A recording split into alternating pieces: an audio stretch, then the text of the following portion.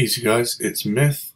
Sorry I haven't done a tutorial in a while. I've been trying to make sure that I'm doing stuff that's not just something that everyone's doing. I've been struggling to think of some good things to do, but this one came in as a request. Feel free to request anything that you want to know and I'll try and do a tutorial about it. This one is about creating jungle subs with a synthesizer and getting some of the noise effects on them. So let's just start with Massive. I'm still using Massive. I'm old school, mostly just because I haven't been bothered to learn Serum yet. But yeah, so there's a sine tone. So to create the first lot of jungle basses is the 808 stab. And basically you can use samples for this, but if you want to create your own, have more control, all it really is this shape on the main ADSR here, and then you put a little bit of pitch on the first oscillator up to an octave up, and then make a shape like this. So it's got like a kicky front, because an 808 is essentially a kick drum, so you just get a bit of attack on it. Put a bit of release on it. Have it re-trigger. So it's something like this. And then you can just move.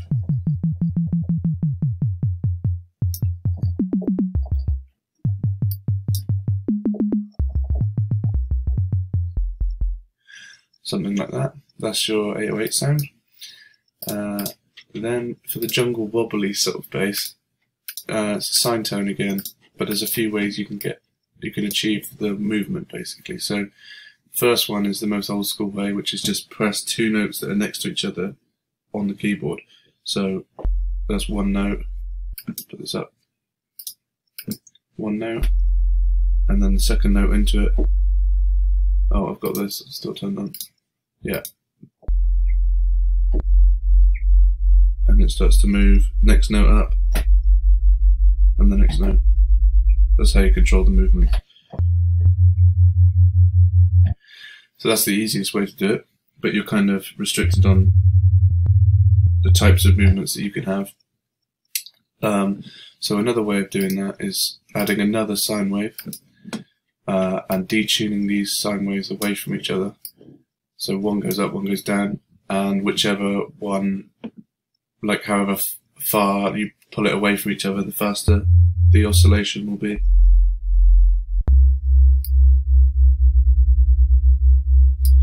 So that's another way of doing it. A third way of doing that is if you have this pitch cutoff setting on the unison, so you set it to 2 and have it at the maximum, but on this on 0, and then you gradually move it.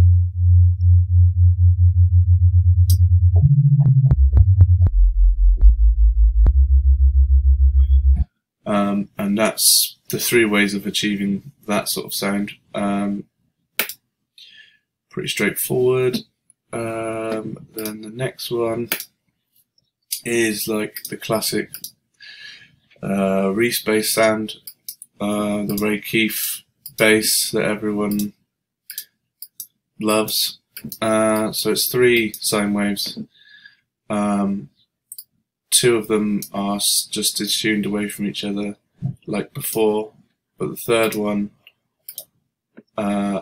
is just normal, but these ones have to be on formant and then turned down, and you can move the intensity to change the tone of it.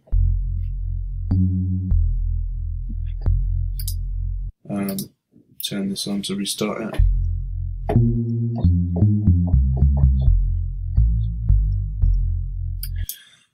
And then you can also, to level at the bottom a bit, there's you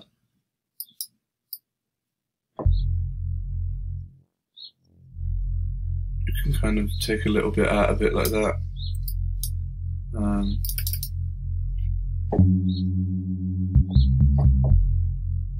And then you can obviously add, oh, that was mental.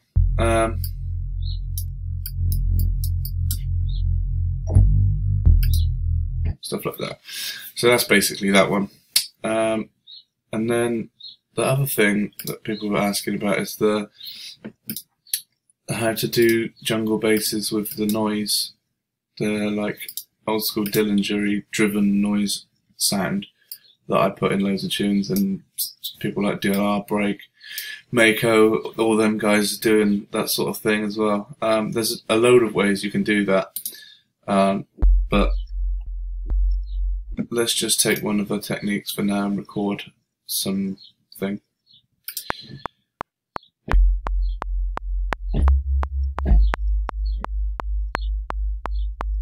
So just record that.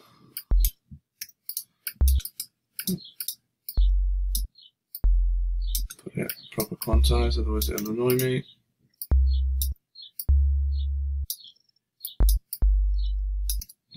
Okay, that will do for now. Yeah, so we've got our sound here.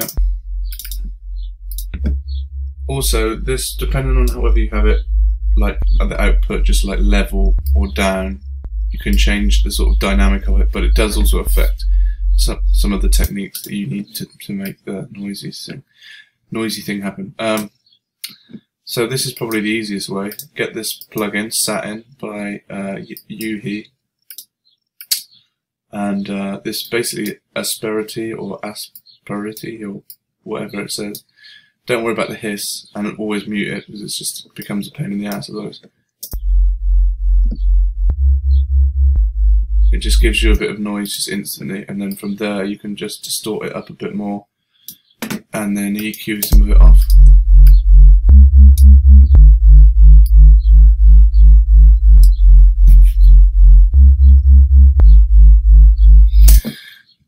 There's one way. The other way that gives you a different sort of sound is a little bit more complicated.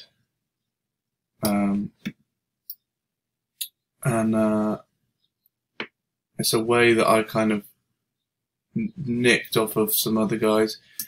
I've named it DLR Fizz 3 because it's the closest one I got to sounding like the DLR Fizz of the first sort of 2 albums that he was doing.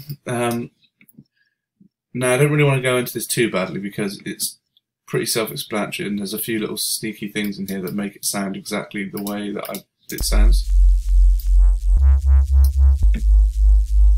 It's a bit of a different sort of sound, but basically you've got this making noise, and then you're gating the noise to control it. Then it's distortions, 2 distortions, and then an EQ to leave it as just noise. So if you listen to it on its own, that's what you're sort of looking for. But to get back to that point, you have to do all these things first, and then go back to the start and EQ out issues, problem areas, until you get the sound you want. But yeah, that's pretty much it for that one. Yeah, big ups.